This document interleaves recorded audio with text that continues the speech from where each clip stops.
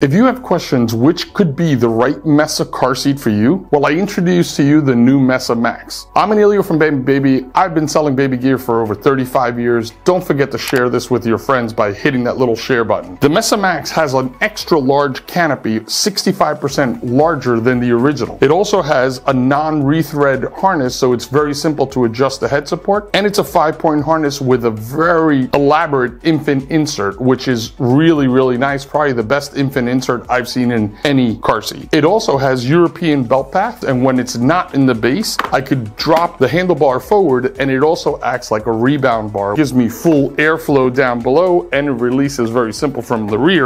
But most of the improvements on the Mesa Max is in the base. The base has a locking load leg, and it gives you a green indicator when it's set up properly. It does have a bubble level adjustment, so I can adjust the height. It is a very simple to use ratcheting anchor system, so you just click